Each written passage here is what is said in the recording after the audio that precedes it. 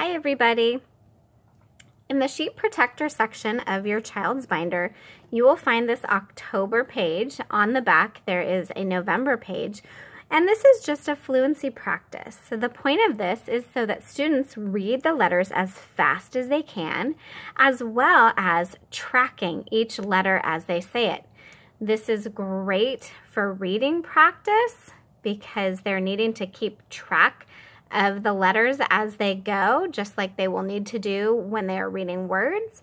And it also helps them so that they can quickly name each of the letters and eventually quickly name each of the sounds. So it would look something like this: A, E, K, I, T, J, Q, F, N, Z, X, Q, D, C, and so on. And the goal is for your child to be able to do this in approximately 2 minutes or less. Even better if they can do it super fast and accurately under 2 minutes. Once this becomes easy for your child, you can change it up and you can make it so that they are doing letter sounds. Now, this might not happen in October. If your child is already there and they can do this quickly, great. But if your child is still learning the letters just in general, then it will take a little while, and that's okay.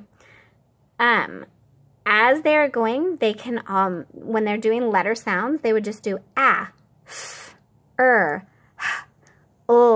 z, g, e, n, and so on. So they can do it either way. This, going from left to right, teaches students how to do the return sweep with their finger, and just going up and down gives them a little bit of variety. So I hope that you guys will make the most of this resource. On the back is the November page, so you can do that as well once we get into November. But for now, stick with October and give your child all the practice they can get. Happy lettering!